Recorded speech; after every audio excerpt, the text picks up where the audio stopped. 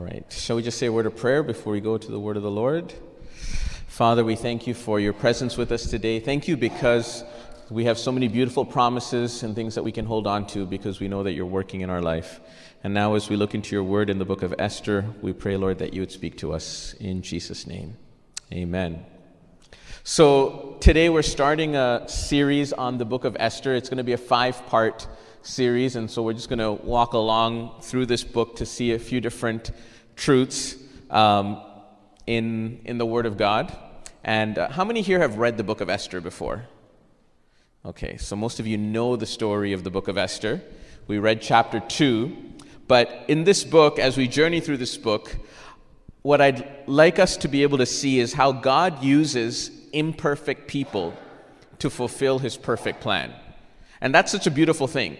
That because how many know that we are all imperfect people, but he can use our imperfections to fulfill his perfect plan. And this story of Esther is such a beautiful story because it's filled with intrigue, anticipation, suspense, action, courage, celebration. And as you read through the book and as you ask the Lord to speak to you, let's learn some of the eternal and timeless truths in the Word of God.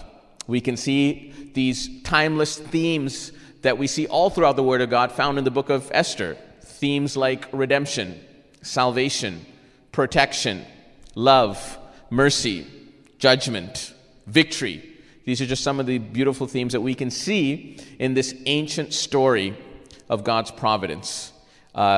Today we're going to see this aspect of the lure of the world. We'll also see throughout this series the fight between good and evil, the boldness of a queen, the triumph of the sovereign God who reigns over the affairs of men. Now, this story takes place during the 5th century BC, during the reign of King Ahasuerus, or King Xerxes I, who was a king over Persia. And the setting of this story is in the palace at Susa. And so let me just give you a quick summary of what happens in chapter 1 and chapter 2. We read chapter 2. But just a quick summary of what happens in chapter 1 and chapter 2. So chapter 1, the king gives this big, huge, grand feast or banquet that lasted 180 days or 6 months. How would you like that? Would you like to go to a feast? That you just go to a feast for 6 months, all you're doing is eating, and more eating. Okay? 6 months worth of feasting. And this was to display his wealth and his splendor and his glory. And after that banquet, then he gave another banquet that lasted for 7 days. Actually, we probably won't look too much in detail throughout this book, but if you wanted to study something else about the book of Esther, is all the banquets that are throughout this book. You'll see so many different banquets that take place throughout the book of Esther, but that's a study for another time. In chapter 1, we read of the king's extravagance and his riches, and he wanted to be seen or portrayed as a great man. And also in chapter 1, we see another banquet, which was the banquet that Queen Vashti gave for all the women. And so the king, he called Queen Vashti to come to the banquet that the king was holding because he wanted to show her beauty off to everyone. And she decided not to come. And this was a great offense to the king and, in fact, to all the men. And so Vashti was removed from being queen. And so the king needed to find a new queen, so a command went out for all, as we read in chapter 2, for all the beautiful young women to come into the harem, into the citadel at Susa, and one woman who would please the king would be chosen to be queen. Some people think that maybe there would have been 1,000 women brought into the harem at this time. And one of the women that was brought in was Esther, who was a Jew, and she was an orphan that was brought up by her cousin Mordecai. And the Bible says that Esther had a lovely figure and was beautiful. And she was put in the care of a man named Haggai, which was the king's eunuch, or the man that would take care of all of the concubines or the women that the king had. And the Bible says that Esther found favor in his eyes. And she was moved by Haggai to the very best place in the harem and given special food and given beauty treatments, as we read. And she was commanded by Mordecai to keep her nationality secret. She was not to tell anybody that she was a Jew. And in preparation for the one night that she had with the king, all she asked for was whatever Haggai, the eunuch, had recommended. And she spent her one night with the king, and the king was pleased with her and attracted to her, and she won the king's favor and approval. And so she was made queen and gave another banquet was given, okay, in chapter 2, and that was called Esther's banquet, which we read about. So just in chapters 1 and 2, there's actually 4 banquets. First is the king's banquet, then is the queen's banquet, then there was another banquet actually for 7 days after the king's banquet, and then at the end we see Esther's banquet, right, when she becomes king, right? And that takes us to chapter 2 and verse 18. So in this story we see that the Jews, they were living in a society that did not share their values and their beliefs and their morals. I think that was one of the reasons why Mordecai told Esther, keep your nationality a secret. And in a similar way, I believe we're living in such a society today that does not share our values and our beliefs and our morals according to what we learn from the Word of God. It's quite distinct from what the Bible teaches. So the question is, how are we to live in such an environment? Are we to be set apart like monks and not get involved at all with what's happening in the world? Are we to compromise and do everything that the world is saying to do? Or are we to stand in opposition to everything? Or do we shine as a light in dark situations? How can we live in this world whose culture, values, and morals don't align with what Scripture teaches us? You know, there's one really unique thing in this book of Esther, is that the name of God is not mentioned one time, right? Some people wanted to kick the book of Esther out of the canon because the name of God is not even mentioned at all in this book. But the beautiful thing, as the subtitle says here, is that you can see the fingerprints of God all over the book of Esther, right? Even though his name is not mentioned there.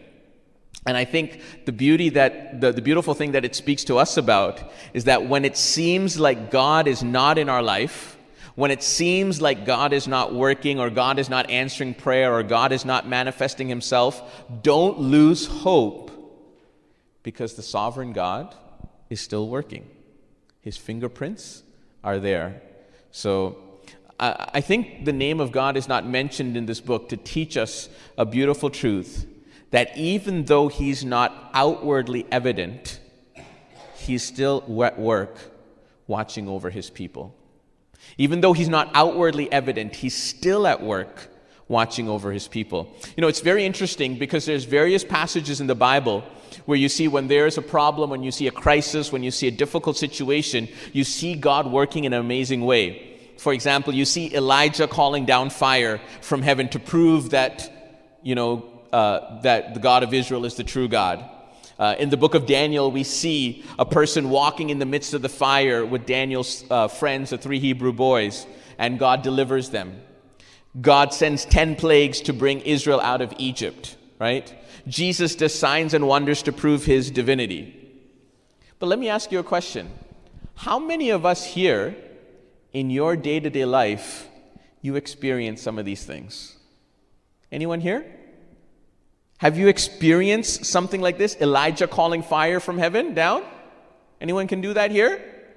Have you experienced some of these things, like in the book of Daniel, these 3 Hebrew boys in a fiery furnace and another person walking with them? Have you had an experience where you see like God sending 10 plagues down upon Egypt? In a lot of the stories in the Bible, we see the supernatural God working in supernatural ways, but it is very, very difficult for us to relate to those type of stories because we live a very mundane and ordinary life, and we hear these amazing stories of God working in amazing ways and wonderful ways and supernatural ways, and we look at our life and we think, where is God? Because I see the God of the Bible, but I don't see how he is in my life today in that same way. And I think that's what is the beauty of the book of Esther, because you can contrast the ways you see God working in all these other books of the Bible, and you see the way that God works in the book of Esther, and you see how God uses people to enact his beautiful plan. You don't see something supernatural happening here in the book of Esther. You don't see something like Elijah calling down fire from heaven. You don't see this great miracle, but you do see great things happening as God moves people and as God uses people to bring deliverance to the nation of Israel.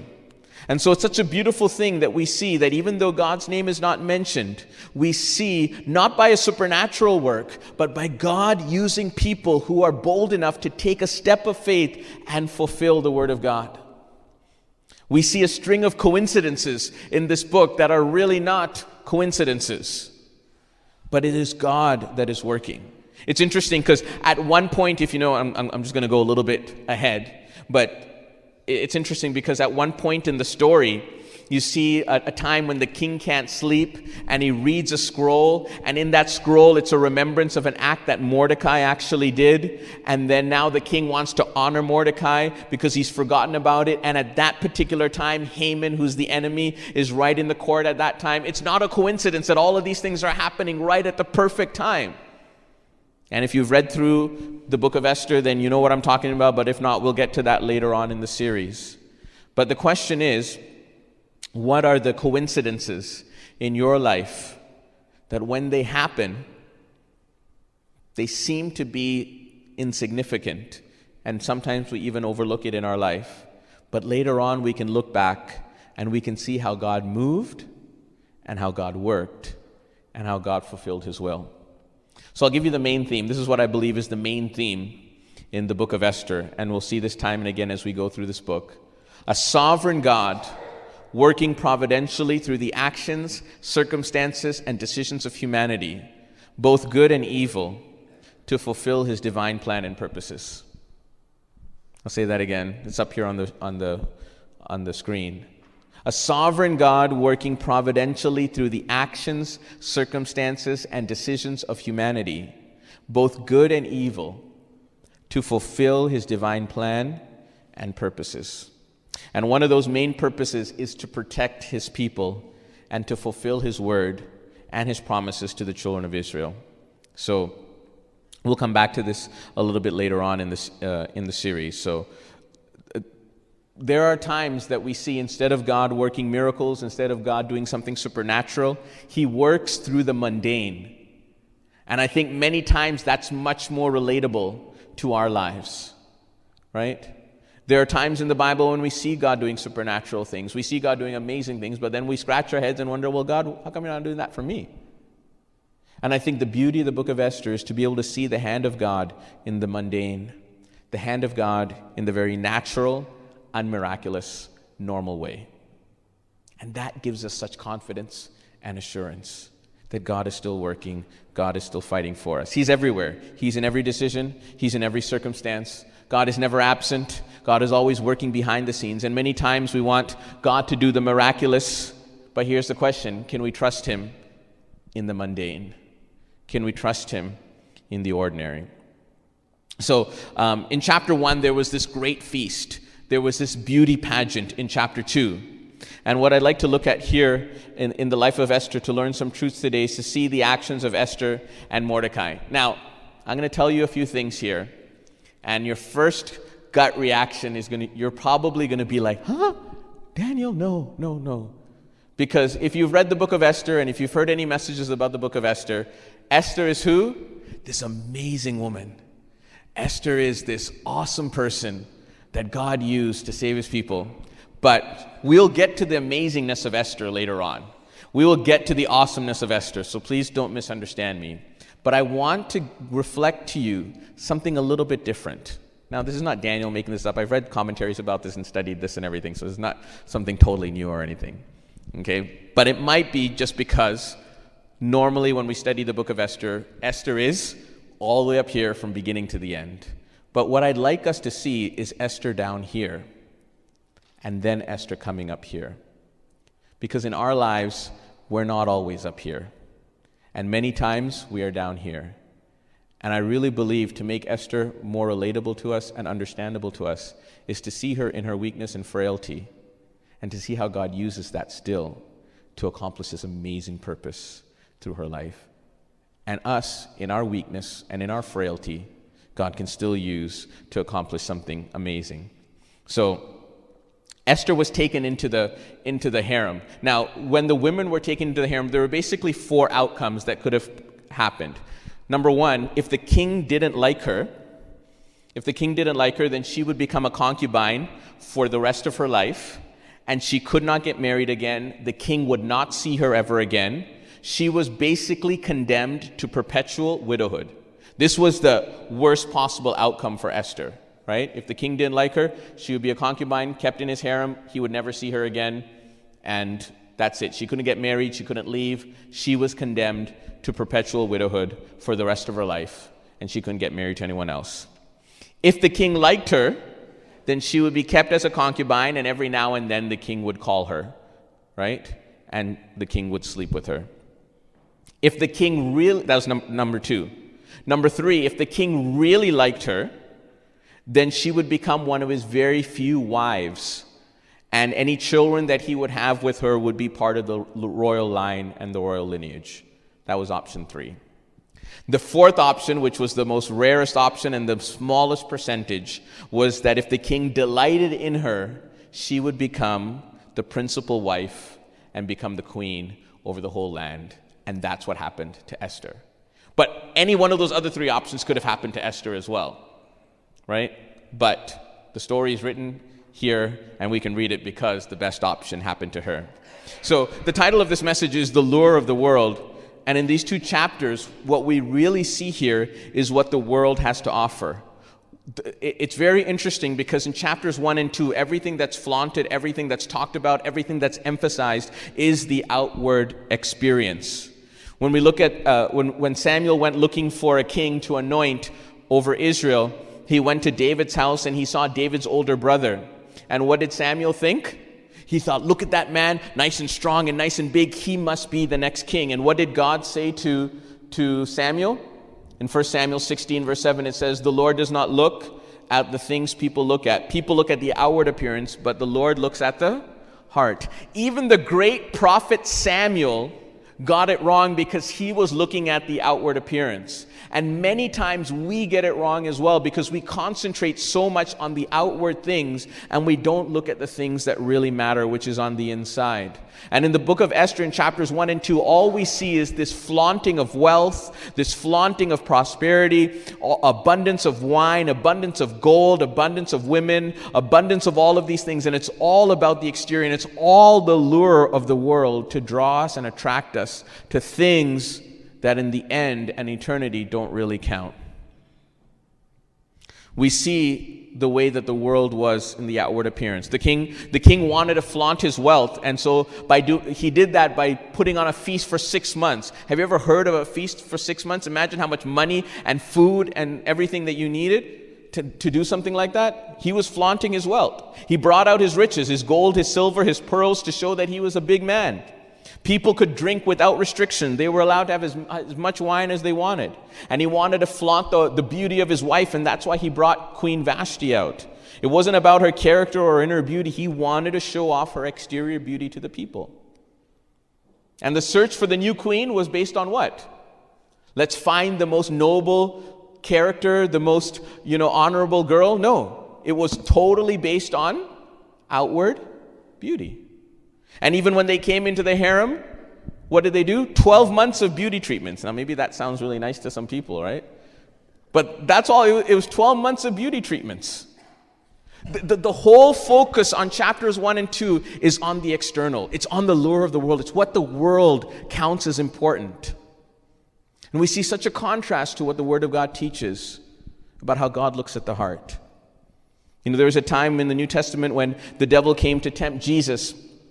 And after all these other temptations didn't work, the last one was what? The temptation of all the kingdoms of this world. In Matthew 4, verse 8 to 10, it says again, the devil took him to a high mountain and showed him all the kingdoms of the world and all the splendor. And he said, all of this I will give you, he said, if you will bow down and worship me. And Jesus said, away from me, Satan, for it is written, worship the Lord your God and serve him only. And there was this attraction to the world. Now, what I'd like to see is, if you look at the book of Esther in chapter 2 in this contrast, we know the story of Daniel and his friends. And Daniel and his friends lived around the same time during this captivity time, right? They lived around the same time, and they were also brought into captivity and things like that. And if you see the story of Daniel, and if you see the story of Esther and Mordecai, both of these two stories contrast each other. Why? Because Daniel and his friends told everybody, we are Jews, we are not going to bow down to this idol. We are Jews, we're not even going to eat of the food that is given to us. And we are willing to pay with our lives. This was the stand of Daniel and his friends. Daniel was willing to go to the lion's den to face death by lions. Daniel's friends, the 3 Hebrew boys, they were willing to be thrown into the fire and to die because they didn't want to worship that idol. Daniel 3 in verse 17 and 18 says, if we are thrown into the blazing furnace, this is the Daniel's friends, they're saying this, they said, the God we serve is able to deliver us from it, and he will deliver us from your majesty's hand. But even if he does not, we want you to know, your majesty, that we will not serve your gods or worship the image of gold you set up. Can you see that Daniel and his friends, they were willing to go to the point of death because they did not want to worship the idols. They did not want to eat the food from the king's table. They did not want to defile themselves. But what does Esther do? She sleeps with a man out of wedlock, then marries a man who's not an Israelite and an unbeliever. Could it get any worse? Now, I do want to concede the point that during that time, Esther might not have had a choice. When they went and rounded up all of these women and brought them to the harem, Esther probably didn't have a choice to say, yes, I'm coming, or no, I'm not going to come. Daniel and his friends, of course, they made a decision to say, we're not going to do any of these things. And so maybe Esther didn't have a choice. But even if that was the case, a few chapters later, when Mordecai tells Esther of what has happened, and how there's going to be a Holocaust happening, and all of these Israelites are going to die, he tells Esther, go and intercede for the king, to the king. And Esther says, I can't go and intercede because the king hasn't called me. And if I go, I might die. And Mordecai says, you better do what you're supposed to do because maybe you've come into the kingdom for such a time as this.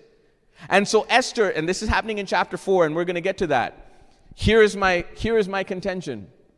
In Esther chapter 4, Esther is willing to go in front of the king, and Esther is willing to intercede for her people and say, if I die, I die. If I perish, I perish. But when it comes to chapter 2, Esther is not saying anything like that. When it comes to chapter 2, Esther is not saying, no, I don't want all of these beauty treatments. I don't want any of these things. I don't want any of the things that the world has to offer because I don't want to defile myself because I'm a Jew. And I think the blame can't be put on Esther completely. I think Mordecai as well, being her guardian, didn't protect Esther from that. But in chapter 4, she's willing to die. Why is it not in chapter 2 that she's willing to die? Daniel and his friends, they were willing to die because they didn't want to defile themselves. And we see here, again, now, please forgive me because sometimes, again, we hold Esther very highly up, and definitely we will see Esther being amazing and wonderful later on. But what I want to illustrate to you is the frailty of humanity, which we all have, and how God can still use that for his beautiful purposes. And I think here Mordecai and Esther make a really crucial mistake by allowing all of this stuff to happen and not taking a stand like Daniel and his friends to say, no, I'm not going to participate with the way the world is working. But I think maybe the lure of the world was very attractive. Maybe the option to be the wife of the king was very attractive. Maybe all those beauty treatments, at those spas, you can get a good Groupon, Maybe some of them, I'm not saying anything wrong with that, go for it. But I'm just saying that in this story, maybe some of those things was very attractive. Maybe what the world, what the kingdom of Persia was offering was very attractive. For Daniel and his friends, they said, no, we can't do that. Not even to eat food from the king's table. It says Daniel purposed in himself that he would not defile himself with the portion of the king's meat. But here, Esther, we see a different story. Again, we're going to see Esther doing some amazing things later on. And that's the beauty of the story. How God takes our faults and failures and our frailty and the ways that we compromise, and we might mess up and we might make wrong decisions. And I think Mordecai has a lot of blame on this as well as Esther's guardian, and he should have spoken up and said something and done something to prevent all of these things, from happening. But even when we make mistakes, God can still turn it around and do something beautiful and amazing and good. Timothy Keller asked the question, are you a concubine to the world system? Have you sold yourself to the culture of the world? So many times we do that. So many times we compromise. 1 John chapter 2, verses 15 and 17, it says, do not love the world or anything of the world. If anyone loves the world, the love of the Father is not in them. For everything in the world, the lust of the flesh, the lust of the eyes, and the pride of life comes not from the Father, but from the world. The world and its desires pass away, but whoever does the will of God abides forever. Dear people of God, friends, what are our priorities in life? How do we make decisions in life? How do we choose where we live? How do we choose what job we take? How do we choose who to marry? How do we choose how we live? How is that defined? Is that defined by the systems and ways and cultures of the world? Or is that defined by the standards and convictions that we receive from the Word of God, from Scripture? Are we attracted to the lure of the world, or are we able to take a stand for what Scripture says? And that's how we make decisions. So many times our identity is based on how much we have, what we look like, what type of job we have, how much wealth we possess, who we know, and who knows us, how far we can ascend up the corporate ladder, how famous we are, how well known we are. So many times our identity is based on those things when actually our identity should be based on our relationship with Christ. Throughout the Scriptures, in the Sermon on the Mount, in the Gospels, in the letters that the apostles wrote, the character of those in the kingdom of God are clearly spelled out. But are we like the king, like King Xerxes, desiring to show off to others our status, our wealth, our position? Do we seek the affirmation of others at all costs? And are we willing to compromise like Mordecai and Esther in this story to obtain that affirmation? What are we compromising? Luke 16 says, verse 14 and 15, it says, the Pharisees who loved money heard all of this and were sneering at Jesus. He said to them, you are the ones who justify yourselves in the eyes of others, but God knows your hearts, because what people value highly is what? Detestable in God's sight. The things that the world holds up very highly and very important is actually detestable in the sight of God. In Esther chapter 2 and verse 9, it says, she pleased him and won his favor. Immediately he provided her with her beauty treatments and special food. He assigned to her 7 female attendants selected from the king's palace and moved her and her attendants to the very best place in the harem. Nowadays we fight against things like this. We fight against sexual exploitation. We fight against human trafficking. We fight against those things. But many times we read the story of Esther, and from the beginning till the end, we think this is an amazing, story, and we lift Esther so highly up, but she's actually being taken advantage of here. And it's a sad situation. In chapter 2 and verse 15, it says, when the turn came for Esther, the young woman Mordecai had adopted, the daughter of his uncle Abihail, to go into the king, she asked for nothing other than what Haggai, the king's eunuch, who was in charge of the harem, suggested. She was just completely sold off to, I'm going to do whatever you want me to do. In James chapter 4 and verse 4, it says, this verse, the adulterous people, don't you know that the friendship of the world means what? Enmity against God. Therefore, anyone who chooses to be a friend of the world becomes an enemy of God. Now again, Esther might not have had a choice at that time, at that culture. Women didn't have much of a say, and maybe rounding up all of these women into the harem, Esther might not have had a choice. So I put maybe some of the blame on Mordecai as well. But again, I want to contrast this story with the book of Daniel as well, and to say that Daniel and his friends, they were willing to go to death to stand up for what they thought was right. And Esther is willing to go to pay the ultimate price of death a couple chapters later. In chapter 4, Esther says, if I perish, I perish. And so we see a little bit of growth here in Esther. We see in chapter 4, she's willing to make that decision. But in chapter 2, she's not willing. In chapter 2, she's just ready to do whatever they're asking of her. Many times we're guilty in that sense. We compromise. We spend the one night with the king. We compromise our convictions instead of standing for what the Word of God says. But the beautiful part of the story is that there's hope. There's redemption. There's deliverance all throughout this book. That's the amazing part of the story. That in our frailties and in our human failure and in the times we compromise with the world and the times we mess up and in the times that we don't do the will of God and in the times that we just make wrong decisions and everything looks like it's just going in the wrong way and according to the ways of the world, still God who is sovereign, God whose fingerprints are upon our lives, still the God who is working in our lives, who's blessing us and is changing us and transforming us, is using even the bad circumstances for good to accomplish His beautiful plan and purpose in our lives.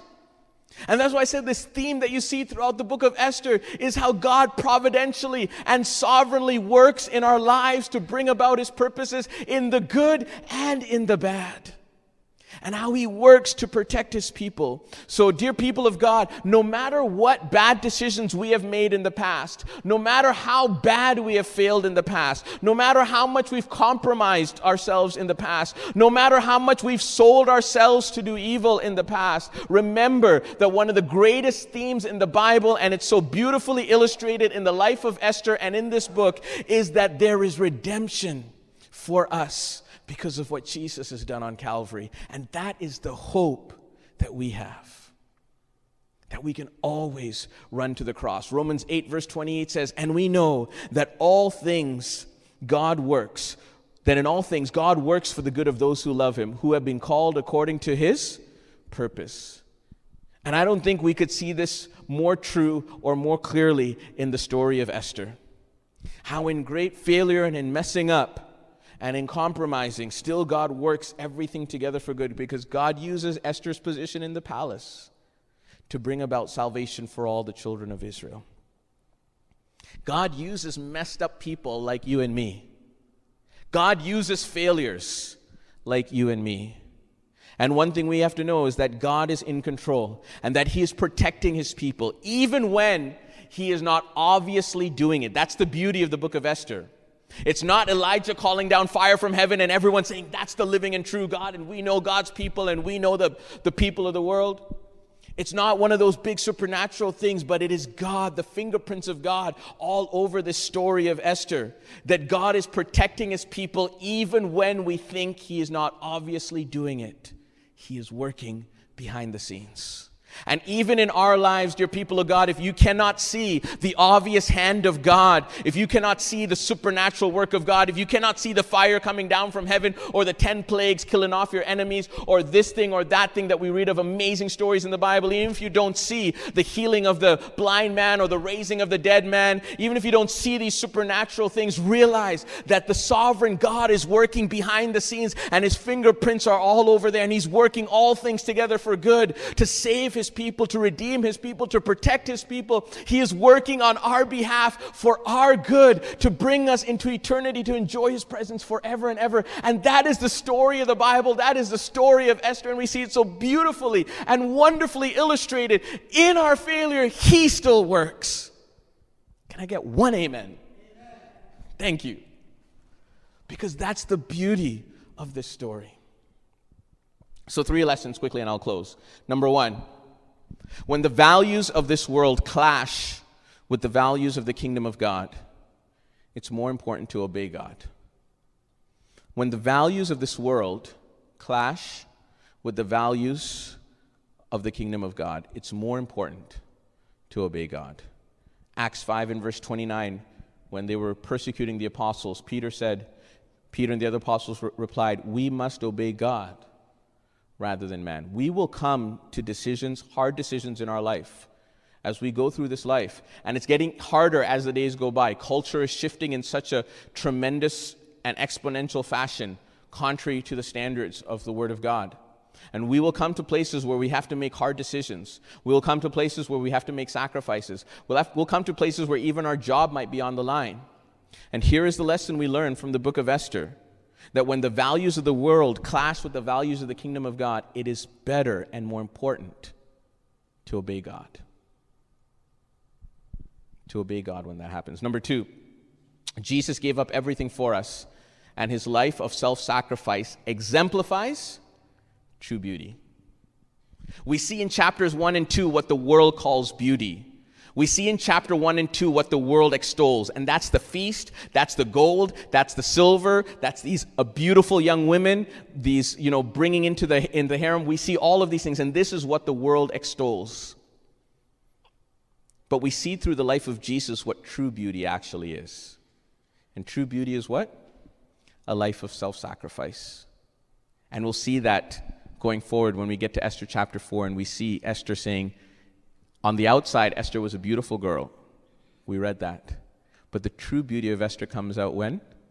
In chapter 4, when Esther says, if I perish, I perish, but I'll intercede for my people.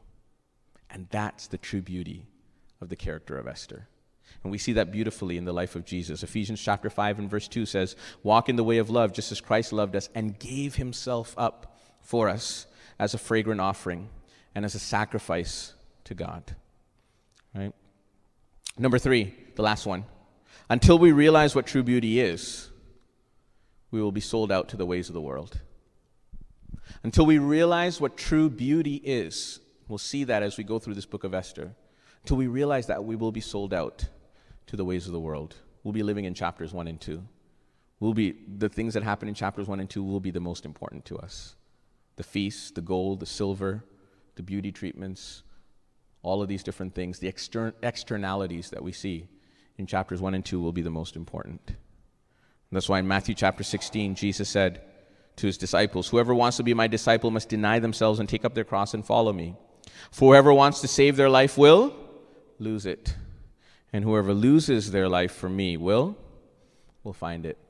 Until we realize what true beauty is, until we realize that true beauty in self-sacrifice, we'll be sold out to the things of the world. That's what will be our priority. So my challenge to all of us, including myself today, is what is true beauty? Is it that life of self-sacrifice that God calls us to live? Whoever wants to be my disciple should deny themselves, take up their cross and follow me. Whoever loses his life for my name will find it.